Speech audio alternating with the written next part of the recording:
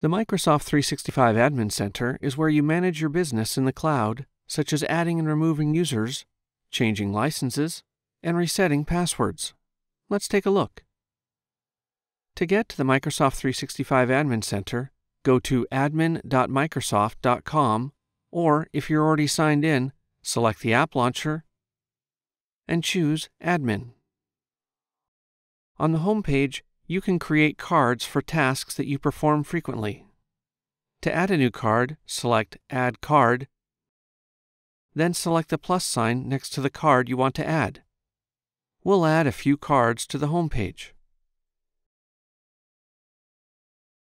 When finished, close the window. You can rearrange cards by selecting and then dragging them to where you want. To remove a card, select More Actions, then choose Remove. To view more admin tasks, expand the navigation menu. You'll find advanced configuration settings in the additional admin centers at the bottom.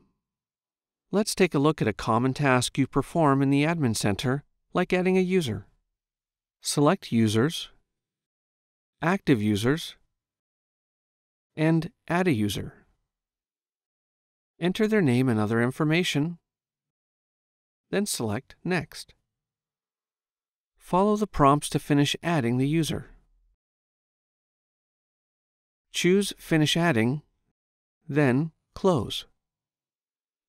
You can sort your active users by columns like display name or licenses. To add more, select Choose Columns, select the columns you want to add, then Save. Select a user to see more options, like managing their product licenses. To enable more features that come with your subscription, select Setup. Here you can turn on sign-in security, mobile app protection, DLP, and other features included with your subscription. If you need support at any time, choose Need Help.